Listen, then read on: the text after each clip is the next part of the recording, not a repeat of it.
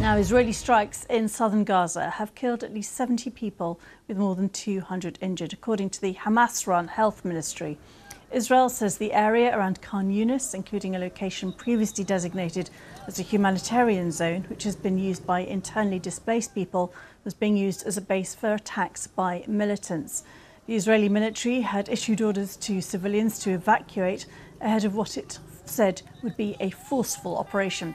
Separately, a planned meeting between Israel's Prime Minister Benjamin Netanyahu and US President Joe Biden, which was due to take place later today, has been delayed until Thursday. Well, I'm joined by a correspondent in Jerusalem, Barbara Plett-Usher.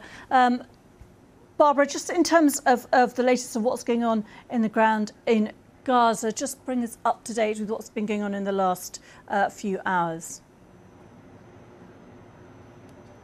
Well, Gita, there's been a mass displacement in the last 24 hours. 150,000 people, according to a UN official, at least, have fled this area where the Israeli army has resumed operations. So the Israelis had carried out a massive sweeping operation in the city of Khan Yunis earlier in the year against Hamas, and then they left.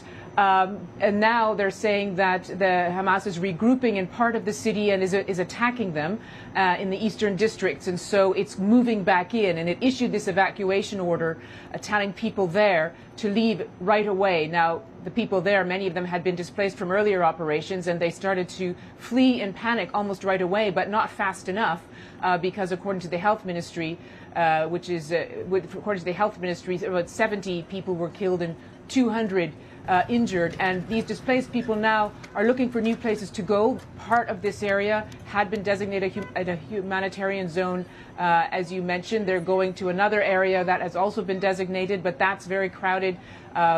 Not much room to put up shelter, not much services, and also, frankly, not safe. A UN official said the front line keeps suffocating them, that it just keeps moving and closing in on them. And Barbara, what is known about the visit of Mr. Netanyahu to the US? What's its purpose, and who will he now meet, given the change in politics there?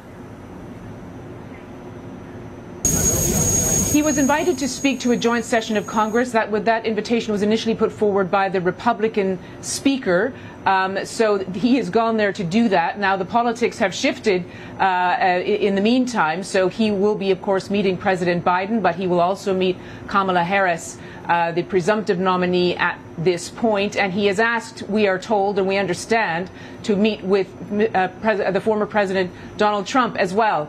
So he is going to be hedging his bets, I suppose, or laying the groundwork for whatever might come. But his message is going to be the same, I think, as it has been. He's very much under pressure to agree to a ceasefire in Gaza, both by the families of hostages and by the Biden administration and some of the Democratic Party. He keeps saying, no, the military pressure is working. Hamas is losing its spirit. He's just said the conditions are ripening for a deal, but we're not there yet. Barbara.